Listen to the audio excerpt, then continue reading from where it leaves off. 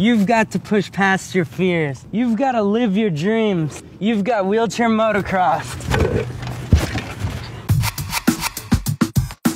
What's up? I'm Wheels, also known as Aaron Fotheringham. I'm 18. I'm on a wheelchair because I've got Spina Bifida. A big influence for me was my older brother, who was a BMXer at the time. I just go to the park and watch him, and he one time was like, hey, let's get you in here and do this. BMX is my biggest influence for the tricks I do. I look at something they do, and I'm like, how could I do that on my wheelchair? There were these local competitions, and the guy that ran them was like, he kept like nagging me to try and compete, and I was always like, you know, I don't know, man. There's really no wheelchair category. He would just say, no, it doesn't matter. You can just compete with the bikers and the skaters, and we'll judge you on how you're riding. Without him pushing me to get out there and compete and, you know, show off some tricks, I don't think I'd be where I am today, because, you know, that little push to motivate me to do something more is just awesome. You've got to be committed. You've got to stay positive. You got to keep pushing along.